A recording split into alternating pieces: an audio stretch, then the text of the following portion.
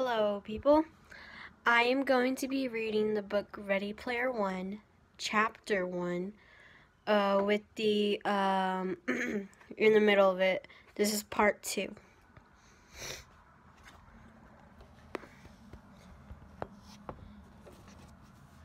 Let me just get to the page.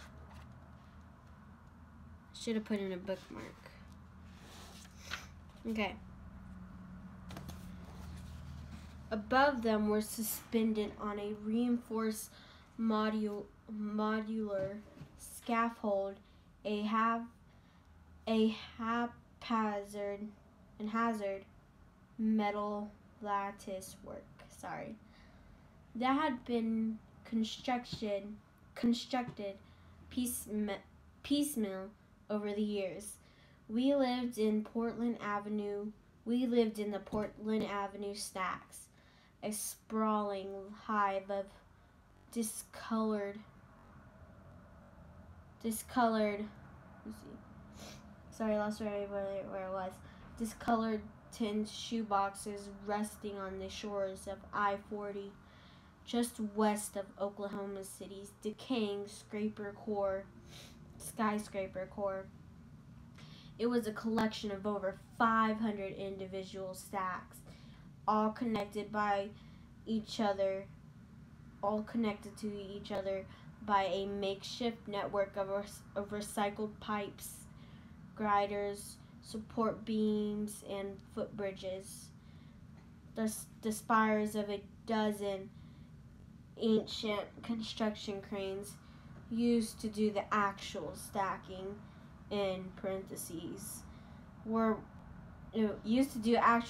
that's in parentheses, were positioned around the stack, ever expanding outer perimeter. The top level or roof of the stacks was blanketed with a patchwork array of solar panels that provide supplemental power to the units below.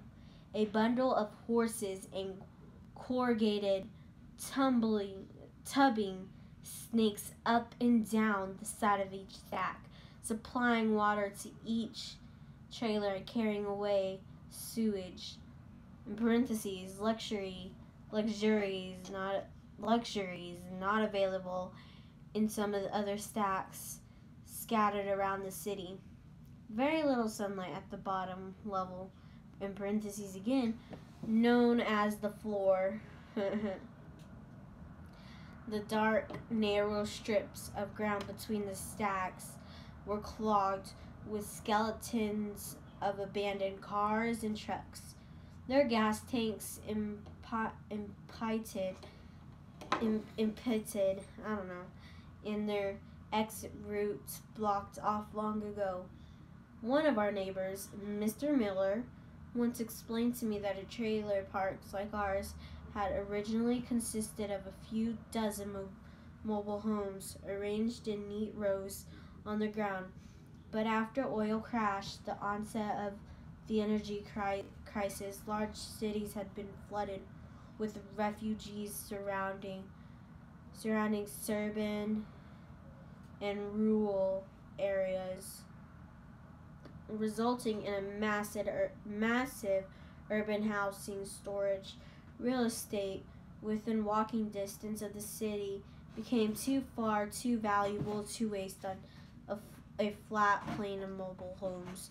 So someone had to cook up a brilliant idea of, as Mr. Miller put it, in quote unquote, stacking the sumpages to maximum the use of ground space. The idea caught on in a big way, and trailer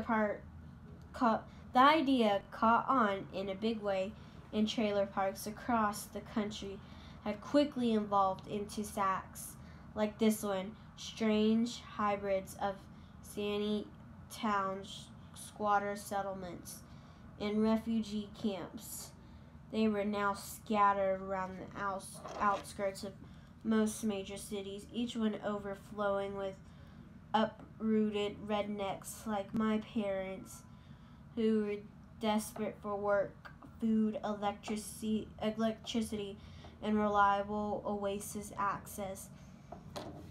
As fled their dying small towns, and as used as the last of their gasoline or their beast of burden to haul, or their beast of burden, in parentheses, to haul their families, RVs, and trailer homes to the nearest metropolis. Every stack in our park stood at least 15 mobile homes high, with, in parentheses, sorry I have to tell y'all this, in parentheses, with the occasional RV shipping container, Airstream trailer, or VW microbus mixed in for variety. Sorry, I'm a little bit sick. In recent years, many of the stacks have grown to a height of 20 units or more. This made a lot of people nervous. Stack collapses weren't that uncommon, and if the scaffold supports buckled at the wrong angle, the domino effect could bring down 4 or 5 of the neighboring stacks too. Our trailer wasn't near the northern edge of the stacks. We ran up to a crumbling highway overpass. From my vantage point at the laundry room, I could see a thin stream of electric vehicles crawling along the cracked asphalt, carrying goods and workers into the city. As I started out at the grim skyline, a bright silver of the sun peeked over the horizon. Watching it wise, I performed a mental ritual. Whenever I saw the sun, I reminded myself that I was looking at a star, one over hundreds and billions of stars in our galaxy. A galaxy that was just one of the billions of other galaxies in the observable universe. This helped me keep things in perspective. I started doing it after watching a science program from the early 80s called Cosmos. I slipped out of the window as quickly as possible and, clutching the bottom of the window frame, slid down the cold surface of the trailer's metal siding. The steel platform on which the trailer rested was only slightly wider and longer than the trailer itself, leaving a ledge about 1.5 feet wide all the way around. I carefully lowered myself until my feet rested on its ledge, then reached up to a closed window behind me. I grabbed hold of the rope I strung there at waist level to serve as a handhold and began to sidestep along the ledge to the corner of the platform. From there, I was able to descend the ladder-like frame of scaffolding. I almost always took this route when leaving and returning to my aunt's trailer. A rickety metal staircase was bolted to the side of the stack, but it shook and knocked against the scaffolding, so I couldn't use it without announcing my presence. Bad news in the stacks. It was best to avoid being heard or seen whenever possible. There were often dangerous and desperate people about, the sort who would rob you, rape you, and then sell your organs on the black market. Descending the network of metal girders had always reminded me of old platform video games like Donkey Kong or Burger Time. I seized upon this idea a few years earlier when I coded my first Atari 2600 game, in parentheses, a gun to rite of passage like a Jedi building his first lightsaber. It was a pitfall rip off called the Stacks, where you had to navigate through a vertical maze of trailers, collecting junk computers, snagging food, voucher power-ups, snagging food, and then this is voucher power-ups, and avoiding meth addicts and pedophiles on your way to school. My game was a lot more fun than the real thing. As I climbed down, I paused next to the Airstream trailer 3 units below ours, where my friend Mrs. Gilmore lived. She was a sweet old lady in her mid-70s. She always seemed to get up ridiculously early. I peeked in her window and saw her snuffling around her kitchen making breakfast. She spotted me after a few seconds and her eyes lit up. "Wade," she said, cracking open her window. "Good morning, my dear boy." And he said, "Good morning, Mrs. G," I said. "I hope I didn't startle you." "Not at all," she said. She pulled her robe tight against the robe tight against the draft coming in the window. "It's freezing out there. Why don't you come in and have some breakfast? I got some soy bacon, and these powdered eggs aren't too bad if you just put enough salt on them." "Thanks, but I can't this morning, Mrs. G. I have to get to school." "All right." Rain checked in. She blew me a kiss and started to close the window. "Try not to break your neck climbing around there, okay, Spider-Man?" "Will do. See you later, Mrs. G." I waved goodbye to her and continued my descent. Mrs. Gilmore was a total sweetheart. She let me crash on her couch when I needed to, although it was hard for me to sleep because of her cats. Mrs. G was super religious. She spent most of her time in the oasis sitting in the congregated, one of those big online mega churches, singing hymns, listening to sermons, and taking virtual tours of the Holy Land. I fixed her ancient oasis console whenever it went on the fritz, and in return she answered my endless questions about what it had been like for her to grow up during the 1980s. She knew the coolest bits of 80s trivia, stuff you couldn't learn from books or movies. She was always praying for me too, trying her hardest to save my soul. I never had the heart to tell her that I thought organized religion was a total crop. It was a pleasant fantasy that gave her hope and kept her going, which was exactly what the hunt was for me. To quote the almanac, "People who live in glass houses who should shut the F up." When I reached the bottom level, I jumped off the scaffold and dropped the few remaining feet to the ground. My rubber boots crunched into the slush and frozen mud. It was still pretty dark down here, so I took my flashlight and headed east, weaving my way through the dark maze, doing my best to remain unseen, while being careful to avoid tripping over a shopping cart, engine block, or one of those other pieces of junk littering the narrow alleys between the stacks. I rarely saw anyone out at this time of the morning. The commuter shuttles ran. Commuter. I thought it was computer. It's commuter. The commuter shuttles ran only a few times a day. So the residents lucky enough to have a job. So the residents are lucky enough to have a job would already be waiting at the bus stop by the highway. Most of them work as day laborers in the giant factory farms that surround the city. After walking about a half a mile, I reached a giant mound of old cars and trucks piled haphazardly along the stack's eastern perimeter.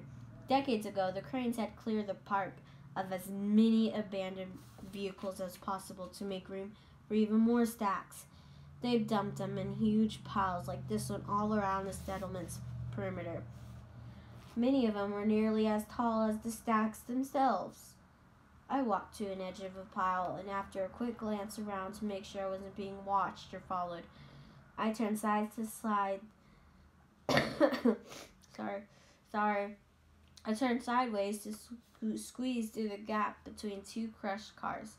From there, I ducked, clambered, and sidestepped my way farther and farther into the ramshackle mountain of twist metal until I reached a small open space at the rear of a buried cargo van. Only the rear of a third van was visible. The rest was concealed by other vehicles stacked on and around it. Two over-the-turnip pickup trucks lay across the van roof at different angles, but most of their weight was supported by the cars stacked on either side, creating a kind of protective arc that prevented the van from being crushed by the mountain of vehicles piled above it. I pulled out a chain that I kept around my neck, on which there hung a single key and a stroke of luck. This key had been hanging from the van's ignition when I first discovered it. Many of these vehicles had been in working condition when they were abandoned, but the owners had simply no longer been able to afford fuel for them, so they just parked them and walked away. I pocketed my flashlight and unlocked the van's rear right door.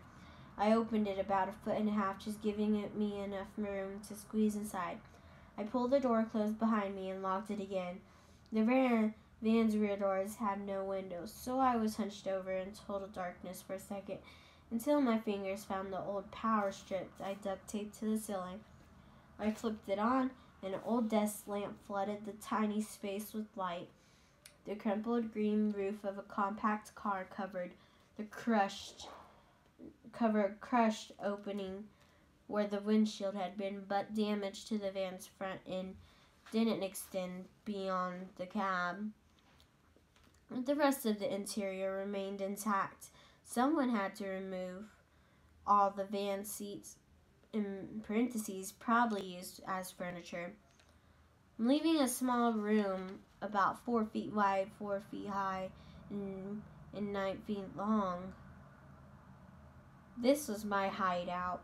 I discovered it 4 years earlier while searching for discarded computer parts. When I first opened the door and gazed into the van's darkened interior, I knew right away I found something of inseparable value and privacy.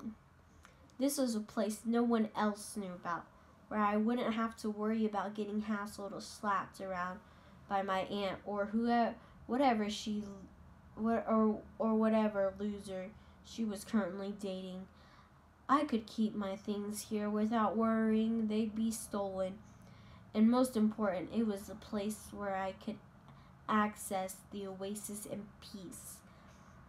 The van was refuge, my bat cave, my fortress of solitude. It was where I attended school, did my homework, read books, watched movies, and played video games. It's also where I conducted my ongoing quest to find a holiday's Easter egg. I covered the walls, floors, ceiling with styrofoam egg cartons, and pieces of carpeting in effort to soundproof the van as much as possible. Several cardboard boxes of busted laptops and computer parts sat in the corner next to the rack of old car batteries and modified exercise bike I'd rigged up as a recharger. Next to a rack of old car batteries with a modified exercise bike I had rigged up as a recharger. Only the furniture was was a folding lawn chair. I dropped my backpack, shrugged off my cloak, and hoped on the exercise bike. The charging batteries were usually only physical exercise I got each day. I pilled until the meter says the batteries had full charge, then sat down in the chair and switched on the small electric heater I kept beside it. Pulled off my gloves and rubbed my hands in front of the filaments as they began to glow bright orange. I couldn't leave the heater on for very long. It would drain the batteries. I had opened the rat-proof metal box where I'd kept my food, cash, I guess that's what it is, it's C-A-C-H-E, and took out some bottled water and a packet of powdered milk. I mixed these together in a bowl and dumped in a generous serving of fruit rock cereal. Once I wolfed it down, I retrieved an old plastic Star Trek lunchbox I kept hidden under the van's crushed dashboard. Inside were my school-issue Oasis console, haptic gloves, and visor. These items were by far the most valuable things I've owned, far too valuable to carry around with me. I pulled on my elastic haptic gloves and flexed my fingers to make sure none of the joints was sticking. Then I grabbed my Oasis console, a flat black rectangle about the size of a paperback book. It had a wireless network antenna built to it, but the reception inside the van was for us, since I buried it under a huge amount of dense metal, so I rigged up the external antenna, mounted it to the roof, and mounted it onto a hood of a car on top of the junk pile. The antenna cable snaked up through a hole I punched in the van ceiling. I plugged it into a port on the side of the console, then slipped on my visor. It fit snugly around my eyes, like a pair of swimmer's goggles, blocking out all the external light. Small earbuds extended from the visor's temples and automatically plugged themselves into my ears. The visor also housed two built-in stereo voice microphones to pick up everything I said. I powered on the console and initiated the login sequence. I saw a brief flash of red as the visor scanned my retinas. Then I cleared my throat and said my login passphrase, being careful to initiate. You have been recruited by the Star League to defend the frontier against Exer in the Kodan Armada. My phrase was also verified along with my voice pattern, and then I was logged in. The following text appeared to supermost in the center of my virtual display. Identity verification was successful. Welcome to Oasis, Parzival. Login completed. 07, and then I guess this is a time date, but we may not really need that. It was February 10th, 2045. As the text faded away, it replaced by a short message, just 3 words long. This message had embedded in the login sequence by James Holliday himself when he first programmed the Oasis. As a homage to the simulation's direct ancestors, the coin-operated video games of its youth. These 3 words were also the last thing an Oasis usher saw before leaving the real world and entering the virtual one, and it said, Ready Player One. That was chapter 1. Next is chapter 2. Thank you for watching this video, and I will read chapter 2 in the next one.